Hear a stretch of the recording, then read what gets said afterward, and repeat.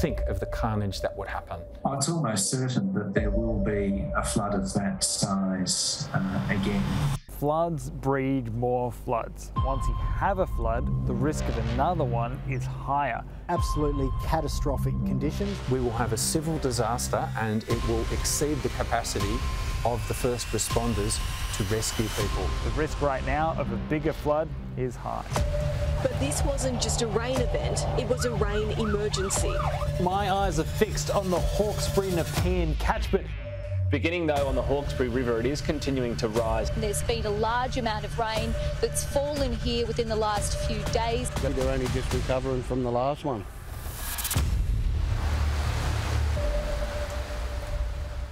Our TV screens have been dominated by the devastation and loss caused by floods across eastern Australia during the past 2 years. The Hawkesbury-Nepean Valley experienced 3 major floods in 12 months, but the highest river levels through Western Sydney and the loss of life were well below the worst flood on record 155 years ago.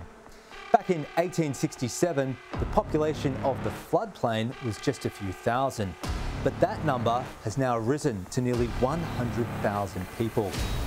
When the big one arrives, and it's not a case of if, but when, it could easily be Australia's worst ever flood disaster.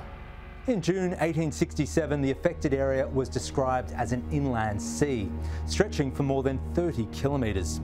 Even though the population at that time was small, more than 30 people lost their lives. Almost 500 homes had to be evacuated. Houses weren't just flooded, they were swept away. And most of Emu Plains was underwater. I'm standing here on the Nepean River right near the Great Western Highway. And just 15 kilometres upstream is a full Warragamba Dam. In 1867, the water level would have risen 10 metres above my head. And downstream at Windsor, it would have risen 18 metres above my head, but critically 6 metres above the level we saw in March this year.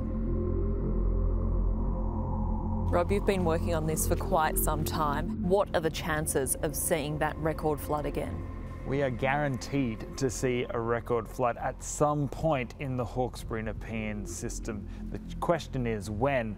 The chances at the moment are the highest they have been for decades. What sort of things have you been looking for when forecasting something like this major flood event? First of all, dams need to be full, like we've got at the moment. Secondly, the catchments also need to be quite wet to enhance that flood risk. And also, the kind of weather system we're most worried about is an east coast low. That's where you get your heavy rain, your wild winds, and on the coast you see big waves as well. So that's the kind of event that I'm most worried about.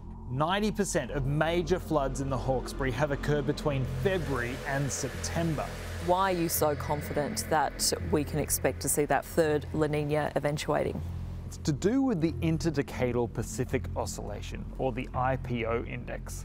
Essentially, it looks at the whole of the Pacific Ocean rather than a small little portion like we look at for La Nina and El Nino events. So with the IPO index, since 1900, there have been 11 times when the IPO index has remained below -1 through the autumn. And at the moment, it's well below -1. In all 11 of those occasions, we've had a La Nina event in the following spring and summer. Even if La Nina doesn't officially develop, the IPO itself tips the scales in favour of wetter than usual weather. From now until September, there is a high risk. Then, because we're likely to still have a very wet catchment at the start of next year, the flood risk will be much higher than usual for the next East Coast low season from February to September next year. The Hawkesbury-Nepean catchment has been described as having the highest flood exposure in New South Wales, if not Australia. That's due to topography, a growing population, evacuation challenges and low flood awareness. The catchment is also huge, covering 21,000 square kilometres, stretching from Goulburn in the south, west past the Blue Mountains beyond Lithgow, all the way up to nearly Singleton in the Hunter.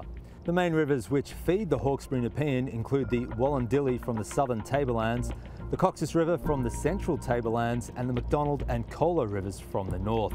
The expansive network of the catchment means rain falling 200 kilometres away ends up flowing through the narrow Hawkesbury-Nepean gorges. We know flooding will happen again, and it could happen soon, a topic we'll cover in more detail later on in the series. If the 1867 flood occurred today, the SES determined in 2017 that around 90,000 people would need to be evacuated. 12,000 homes would be inundated, and the damage bill would reach $5 billion. Here at Sky News Weather, we have investigated additional reports, and these are the results. Close to 4,000 homes would become unlivable.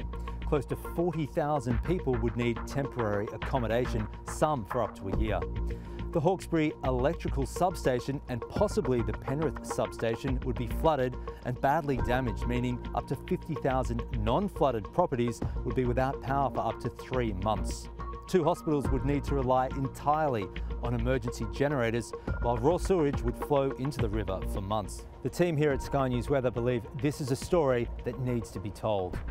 In coming reports, we will detail the potential impact of a record Hawkesbury-Nepean flood, including the fatal flaws in evacuation routes, the planned mitigation construction of a 14-metre extension to Warragamba Dam, the plan to double the population living on the floodplain in the next 30 years, and the people desperately trying to get out.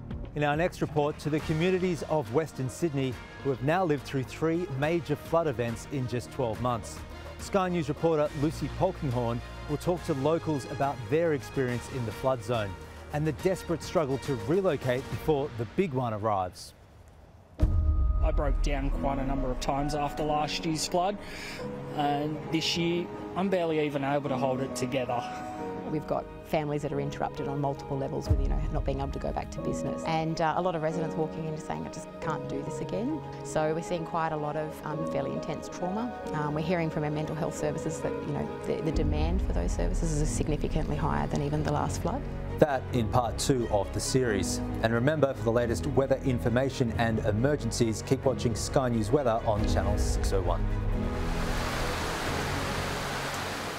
Coming, this floodwater will certainly rise. Came up hard and fast. Parents had grave concerns for their children's safety. Completed last May, it was designed to be flood-proof. Last year we saw the bridges come up, but nothing like this. We've lived here now for 15 years. Never ever flooded like this before. We're more worried about if we run out of food. I broke down quite a number of times after last year's flood. This year, I'm barely even able to hold it together. Welcome to part 2 of Underwater, a series of special reports from the Sky News weather team on the impact of a record 1867 flood along the Hawkesbury-Nepean River today. When the big one arrives, it could be Australia's worst ever flood disaster. In this episode, we hear from the Western Sydney communities who have now lived through 3 major floods since early 2021. Many in the flood zones have been stretched to and beyond their physical and mental limit. And that's after a level of devastation well below what would eventuate following a repeat of 1867. Here is Lucy Polkinghorne with more. The sun was finally shining when I travelled to Windsor, but the signs of recent flooding were everywhere, especially under our feet, which felt like walking on a giant sponge. Peppercorn is a community service provider. One of their main responsibilities is offering flood recovery support and running the Disaster Recovery Centre. Their team, led by Helen Colaguirre, includes nurses and healthcare workers who are right there on the front lines, talking directly to those most affected. At the moment, because of mould, we've got families that are interrupted on multiple levels with, not being able to go back to business. And a lot of residents walking in saying, I just can't do this again. Really quite overwhelmed with how much work they've got to done. They've worked to rebuild just before the flood, and they've just seen a lot of that loss yet again. So we're seeing quite a lot of fairly intense trauma. We're hearing from our mental health services that the demand for those services is significantly higher than even the last flood. Only just last week we had a caravan park owner came in and said, I had to rebuild 40 odd cabins and suites and things. Can't do it again. It was just so much work. It wasn't even finished the last time, and to have lost it all, that's not even just the financial impact, that's the psychological impact, it's the physical of walking walking in every day and seeing what was there is now not there again. It's really tough. Helen talked of devastating circumstances the community had to endure and continue to live through. Elderly and physically impaired individuals having to evacuate alone. Incidences of people turning up to the recovery centre in a state of shock, not even knowing what to ask for because their farms were underwater, their equipment rendered irreparable, and their homes uninhabitable. Financially struggling families having to cook their daily meals in local parks. Most of these people were too traumatised to tell me their story themselves. Could you opt to put your house on the market, and would you even be able to sell it? Is that another concern? Yeah, well, we're already seeing from the March 2021 flood was that a lot of properties down in the flood-prone areas are actually on the market, still on the market and for sale. You quite often see the shell of a house that's been gutted and now is on the market as a acreage lot, not being able to sell. So obviously insurance is a huge issue for anyone who's on a floodplain. And we're hearing a lot of those concerns is that maybe insured in the March 2021 flood, but am I insured for the second flood, or how did my insurance pan out with all of that? Because $35,000 for insurance on an acreage property is just not a viable thing for majority of people. I was going to say, how many people, and particularly clients that you deal with, can actually afford to have the insurance? Yeah, look, not many. That we hear of the occasional business owner or someone who's been able to afford that. And again, then it's even the process. If you may be even covered by insurance, do you actually necessarily want to go through the rebuilding process? Is really a bit of a challenge. But yeah, for the majority of people, they can't afford it, and they're living in dwellings that are not insured, not appropriately insured if they are insured.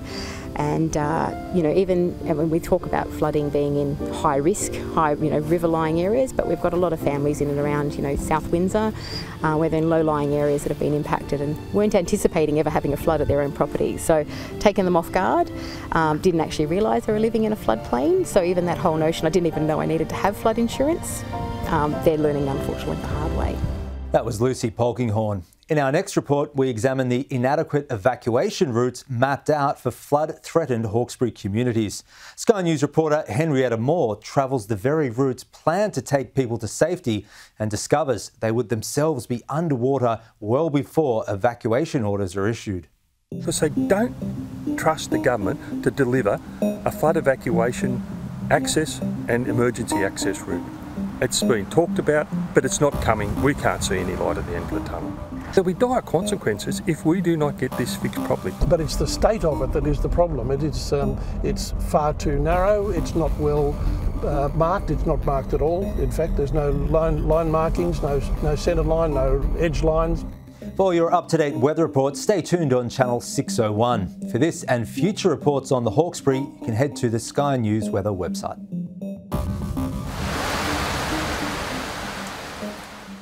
Evacuation orders remain in place for several parts of New South Wales, and more rain is expected throughout the weekend. After the worst flooding since 1988. It is the 10th flood death in New South Wales this year. A number of roads cut off as a result of flash flooding. Over 2,000 people are affected by the floods. 23 orders are in place, including 16 warnings. Close to 55,000 requests for assistance.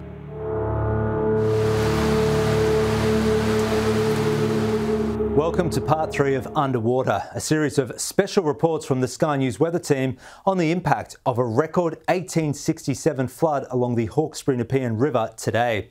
When the big one arrives, it could be Australia's worst ever flood disaster. In this episode, we investigate the potential catastrophe of inadequate evacuation routes. The SES's priority during a flood emergency is firstly to protect people from danger, then secondly to protect property from damage. For 3 decades, government studies have been conducted to identify risk factors in the valley to prevent the loss of life and property if an extreme flood should occur. All studies costing tens of millions of dollars have come to the same conclusion: something needs to be done. But since the 1990s, the only major construction was the Windsor Bridge, and that's been flooded 3 times in the past 2 years. A 2017 report by Infrastructure New South Wales identified issues with the road network for evacuation. It's been 5 years since that report. Sky News reporter Henrietta Moore travelled to Pitt Town near Windsor to see firsthand the state of evacuation routes and what progress has been made. 15 years ago, a major housing development occurred in the small suburb of Pitt Town, increasing the population from 300 to 3,000. I'm told this community are angry due to the state of the roads they are forced to use during even minor flooding. People whose houses are flooded, they accept that. They know that they are in a flood area and everyone pitches in and helps them. But they're angry. They're very angry because they don't trust the government to deliver a flood evacuation access and emergency access route. It's been talked about, but it's not coming. We can't see any light at the end of the tunnel. Today, we're one day closer to the next big flood. I met with Vince Rayfield, who bought land and built a home in the new estate 10 years ago. We drove the current evacuation route on a dry, sunny day, but Vince has had to drive it when the conditions were wet, muddy and dark.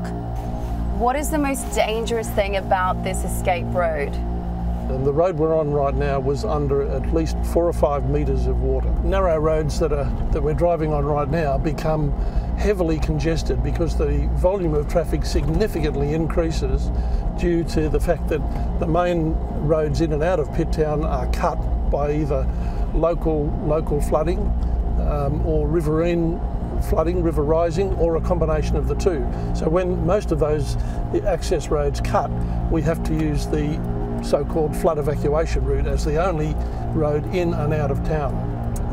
But it's the state of it that is the problem. It's far too narrow, it's not well marked, it's not marked at all.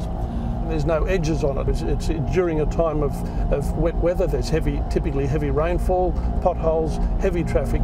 Large vehicles that don't normally go on that road are now then forced to use that road. So large fuel tankers, water tankers, petrol and all other services have to be trucked in, garbage services to and from. So there's a large number of heavy vehicle traffic increase. And a combination of those things just chops the road to pieces in no time. Well, frankly, it's downright dangerous. It's a recipe for disaster. What worries you in a worst case scenario? Anything that blocks that road will prevent safe exit of traffic going out, and it'll prevent safety emergency vehicles coming in. So my fear is that people's lives are at risk and at worst case could be lost because that flood evacuation route is simply inadequate. And it's not just during the floods that these roads are damaged. 1,000 heavy vehicles go through Pitt Town every day, taking sand and other building materials to major infrastructure projects all over Sydney. Those vehicles have to go right through the middle of town, through several intersections, past school children, people with disabilities, roads with no footpaths on them, and it was state government's responsibility to collect the contributions and to apply those contributions to the infrastructure, and they simply haven't done so. I then met with Peter Ryan, who is the president of Pitt Town Progress. His family has been here since 1840 and worked on Hawkesbury farms for 5 generations. With his children and grandchildren also living in Pitt Town, his passion for the community is clear. If the government was able to buy back the land, is it an option to leave? No, I'm not leaving. I've been here for too long. We're passionate about our town. We love our town. This is our history. And there's that connection to the people, to the farms, to the river, to everything. And that is something that Pitt Town really has. Will fixing the roads really help? Fixing of roads, I can tell you right now, will save lives. If order will tell you to get out, it won't tell you to go and get your horse or your cow or your caravan or your tractor. It will tell you, you will leave now and it's only for humans to leave. We must all leave Pitt Town along the one road. We go down into the potholes because we can't go anywhere else. It's dangerous. There's no drainage, the water's coming across the road. All we need is a tree to fall on it or a collision. We won't be able to get emergency services into Pitt Town and we won't be able to get people out. And then we'll all be our lives will be in danger. This is our lifeline when the floods are up. The state government has put us in this position where they put all these extra people in here and they're shirking their responsibility, their duty of care to give us a safe, reliable, well-maintained, well-designed flood evacuation route. As you have heard, many of the critical roads are cut off by flooding before the areas being evacuated are actually underwater. And the emergency section of the road started to fail within 3 hours. In the next part of this series on the Hawkesbury-Nepean flooding, we will look into mitigation options to reduce the flood risk, from raising Warragamba Dam to improving infrastructure or moving people out of the flood zone. For now, all your up-to-date weather reports, keep watching Channel 601. For this and past reports on the special Hawkesbury series, you can head to the Sky News weather website.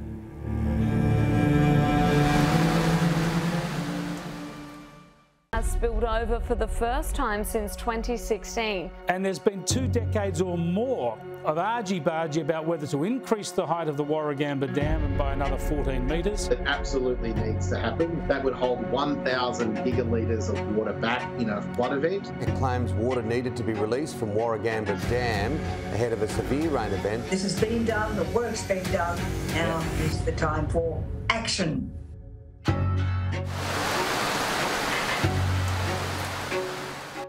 Welcome to part 4 of Underwater, a special report on the impact of a record flood along the Hawkesbury-Nepean River. In our first 3 reports, we investigated the catastrophe which would unfold during a worst-case scenario. In this episode, we look into mitigation. Every time it floods, a debate reignites on what should have been done, what is being done now, and plans for the future. While there are many options, and the debate has been raging since the 1990s, the issue remains unresolved. So, what are the options? The team here at Sky News Weather spoke to several experts in water quality, water treatment, water supply, the people advising local and federal government on water management decisions. We started off by asking if Warragamba Dam was built as a flood mitigation dam. No, it's not. It wasn't built as a flood mitigation dam, was never intended to be a flood mitigation dam, and is not operated as a flood mitigation dam. It's purely a drinking water supply dam, so we let that water fill right to the brim when we can, so that we maximise our water supply security and we keep it as full as we possibly can all the time. So what's stored in Warragamba Dam at the moment is probably about 5 years of drinking water supply, and in a wet season, that's a very, very high level of water security to have. Unlike other cities like Brisbane, where their main drinking water supply, Lake Wivenhoe, is 50% used for drinking water supply and then 50% of airspace sitting on top of that for when those big floods come along, and that's their flood mitigation capacity. So there's really no engineering change that you need, just an operational change to make sure that you're releasing water earlier. Under the current protocol for the dam, Water New South Wales cannot legally undertake pre-releases. Small releases are made when the dam is at full supply, but only to 1 metre. Many support the idea of a slow release in times of flooding. When levels drop in the dam and the dam is refilling, the point at which we start to let that spill, instead of letting it fill, should be lower. And the realistic lower full supply level is 14 metres below the current full supply level, which frees up about 40% of the capacity of Warragamba Dam to keep as airspace to use for flood mitigation when those big floods arrive. Ian, what is your opinion on a slow release? That creates so many other problems downstream. If you do that over a short period of time, just that slow release could be enough to cause flood and to put people's life and property at danger downstream. If the slow release plan were to go ahead and Sydney goes into drought, where else would we get water from? Supplies such as seawater desalination, recycling, even urban stormwater harvesting, making more use of rainwater tanks. There are lots of things that we can do that will take our reliance off Warragamba Dam, and there are real advantages for doing that in terms of drought security. Desalination plants are very reliable. They'll supply water day in, day out, whether there's a drought or a flood. That's not the case for Warragamba Dam. So Warragamba Dam, has been at risk of being unable to supply drinking water at periods of severe drought. And so spreading the risk by diversifying drinking water sources makes a lot of sense. What if we let that water go and then we have a severe drought, as we did from 2017 to 2020, and we were in big trouble? We were the only city in Australia with water restrictions, capital city in Australia with water restrictions. The cost of the water, it's considerable in terms of money. So in one day this year, on the 20th of March, that was one of the big days that nearly the equivalent amount of water that Sydney uses every year was spilled over Warragamba Dam spillway. It was about 450 billion litres. The desalination plant at Kurnell that produces 250 megalitres a day of drinking water would have taken Kurnell 5 years to produce that. That, in financial cost to Sydney Water, is about $1 billion worth of water. But the cost is also, if we went into another drought and that flood water didn't come, that could be the water that keeps Sydney going for 1 year. And this is the thing, we go from drought to flood, and we have to do each of them in mind with the others. Sydney dodged an absolute bullet when it actually started raining because our water supply was now below 50%. Kurnell only supplies about 15 to 20% of our daily supply. So if it kept going down, what were we going to do? And it is, you know, the water supply is like the artery for life in Sydney. And we are a burgeoning, booming economy. We need to look after that, but we also need to look after life and property in Western Sydney from flood.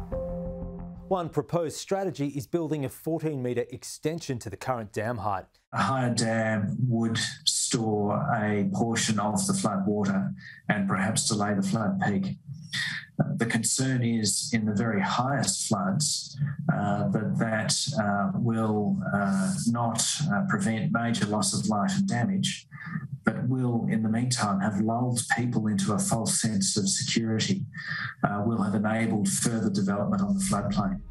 The wall's going to take a long time to build, so what should we do right now? I think there's a whole series of things we can do right away. One of which is, I think we need to seriously stop selling real estate that is so flood prone. And we should stop selling real estate that people can't afford to insure. The biggest thing would be to listen to the civil defence authorities, SES, police, ambulance, all the first responders. We need to learn the lessons of Lismore. The authorities could not get people out. Floodwaters, when they get going in a flood, can rise so quickly. We need to remember that the New South Wales government has this crazy plan to allow another 130,000 people to build homes on the floodplain. Now that is simply madness. There are further complications with raising the height of the dam. The UN's World Heritage Committee asked Australia to submit an environmental statement of raising the dam wall. The committee has stated this action would lower the universal value of the Blue Mountains, including damaging Aboriginal cultural heritage sites. Run up against a number of challenges with raising the Warragamba Dam wall, which makes me question whether it's even a realistic proposal. If we're going to find ourselves in breach of international agreements around the declarations of national parks and world heritage, I think that we need to be realistic about it, and we need to be looking at things that we can achieve and we can do them in a realistic period of time. The state government had been considered a planning policy to restrict house building in places that were at risk from severe fires and floods. The planning minister has stopped those rules to enable more development, including redevelopment of houses that have been damaged. And now is not the time to be rebuilding in harm's way. Yet another option put forward by the Insurance Council of Australia in 2021 is to buy back flood-prone land rather than spending money on building a higher wall. There are numerous viewpoints and ideas, but still no action. And now the added pressure of a looming third La Nina, as we outlined in part 1 of this series. To view the full underwater series, head to our website. Remember, for the most complete coverage of weather events in Australia, keep watching Sky News Weather on Channel 601.